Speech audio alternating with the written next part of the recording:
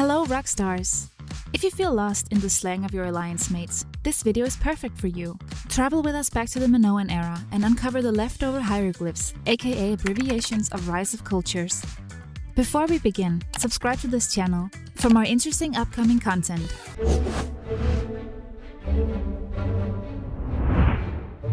Ever heard someone say, "I play on EU1"? The game is split into two regions, labeled as America (AM) and Europe (EU). As of March 2024, each region hosts two game worlds, labeled 1 and 2. Players can choose any world, but will be assigned to one of them by default based on the used URL or language and regional settings of their phone, depending on the platform. You can find the game world you play on in the game settings, and its abbreviation will always be there for a quick reference. Is your pal craving RPs or on a BP hunt? He's referring to research points and blueprints, respectively.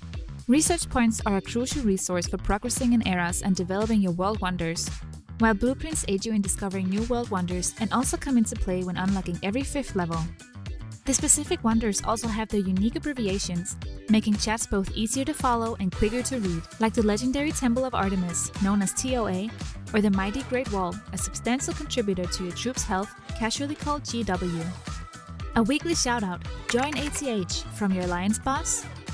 They're rallying you for the Alliance Treasure Hunt, a weekly event where you battle pirates, negotiate and score powerful prizes for you and your Alliance. ATH is an important source of tokens for upgrading the PF, the Pirate Fortress, an evolving building that slashes unit training time. Finally finished ER are some strange abbreviations following the usernames on Discord. These are referring to in-game eras.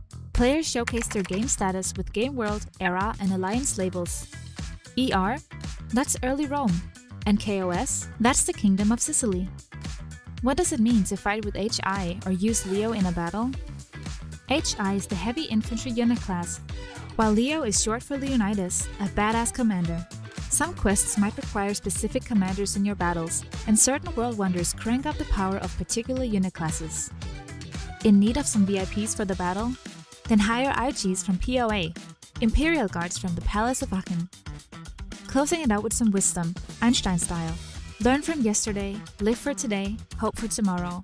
Time to crack the game slang, dominate the eras, and shape a legendary tomorrow in Rise of Cultures. Explore additional game abbreviations in our Discord server or the community managed wiki. If you and your buddies know even more lingo and secret codes, share them with us in the comments below. And if you enjoyed the video, don't forget to leave us a like. Keep on rocking!